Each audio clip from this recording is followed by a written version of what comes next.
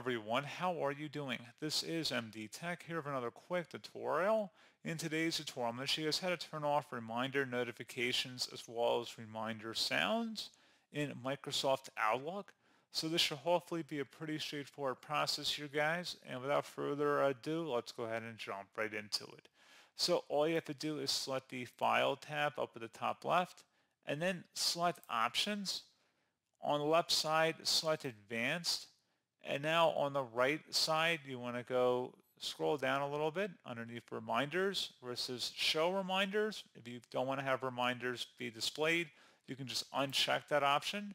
And if you don't want to have a reminder sound, you can do the same thing. You can either uncheck that or have that check marked in there. And if you want to change the sound file, you can select the browse option. And then if you have a different sound option or sound reminder notification you want to use instead, you're welcome to do that. And then once that's done, select OK to save it. And that's about it. So as always, thank you guys for watching this brief tutorial. I do hope I was able to help you out, and I do look forward to catching you all in the next tutorial. Goodbye.